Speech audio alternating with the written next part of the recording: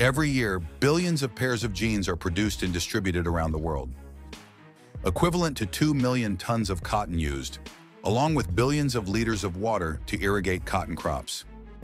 But when these jeans are no longer used, what do we do with them? You guessed it right, recycling is a great way to deal with old jeans. However, things are not that simple. Cotton is notoriously difficult to recycle, requiring a long and expensive processing process. Today, we will explore the process of turning a used product into a valuable new material. Let's get started. Collection is the first step in the recycling process. Unlike other materials, old jeans are brought in from donation centers, consignment stores, or through the global recycling collection system. To combat waste, many organizations have set up jeans take-back programs, such as Levi's or H&M. These brands encourage customers to bring old jeans of any brand to their stores, and if they participate in the program, they receive a discount coupon for their next purchase. Jeans are often collected together with other types of clothing. Therefore, we need to separate them because the recycling process is different. In modern factories, optical scanning technology is used to automatically classify. Infrared optical system jeans analysis is based on the absorption and reflection of infrared light to identify the fabric material.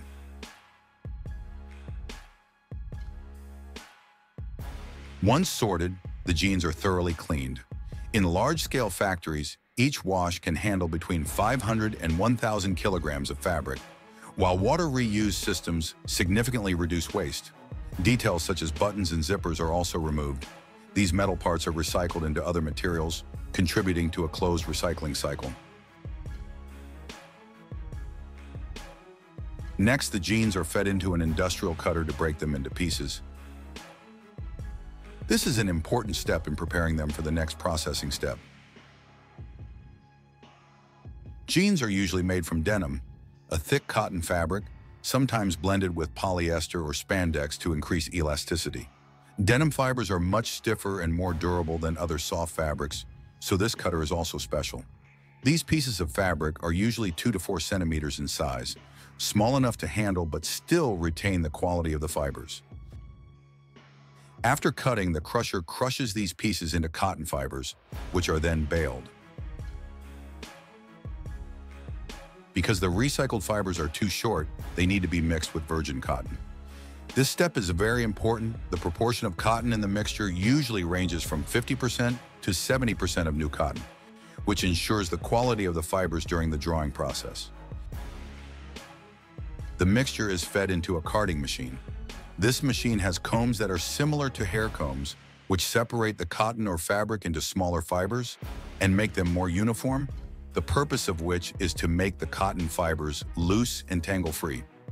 This is an important step in making the cotton fibers easier to combine and create fabric. Once the cotton or fabric has been carded, the cotton fibers are fed into a spinning machine. This machine has a very fast rotating shaft, and as the fibers are stretched, they are twisted into long, thin, strong fibers. The fibers become longer and thinner as they are stretched and twisted. This process makes the fibers strong enough to be woven into fabric. After spinning, the output is a skein of recycled fiber, ready for the next step in the manufacturing process. The recycled yarn rolls are fed into industrial weaving machines to create new fabrics. Warp yarns are inserted into the loom. These are long, strong yarns that are stretched across the entire length of the fabric. The warp yarns are wound onto shafts and stretched so that they are straight and wrinkle-free. The weft yarns are wound onto skeins and prepared to be fed into the loom. When the loom is running, the weft yarns are fed between the warp yarns horizontally. The loom uses a system called a shuttle or rapier to feed the weft yarns. The warp threads are lifted and separated, creating a gap between them, like a gate for the weft to pass through. As the warp threads are lifted, a shuttle pushes the weft through the gap between the warp threads. Once the weft has passed through, the warp threads are lowered and the weft threads are pressed into place. This process is repeated over and over again, With each time, the loom creates a new joint between the warp and weft threads. Once the fabric has been woven long enough, it is cut and rolled into a complete roll. The quality of the fabric is thoroughly inspected to ensure it meets standards before being put into use. Recycled jeans fabric not only retains its durability, but also has high aesthetic value, suitable for many products such as new clothes, bags, or even furniture. From the recycled fabric, designers and workers begin to create new products. This could be a new pair of jeans, a jacket, or creative products like canvas bags and shoes.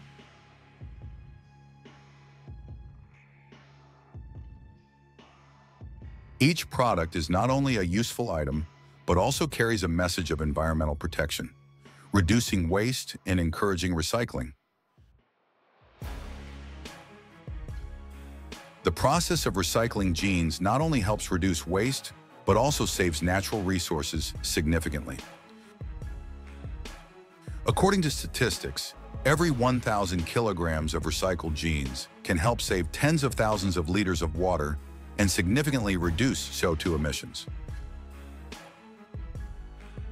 From old jeans that are no longer of any use, we can create new, creative, and meaningful products. This recycling process not only helps protect the environment, but also opens up a more sustainable future for the fashion industry.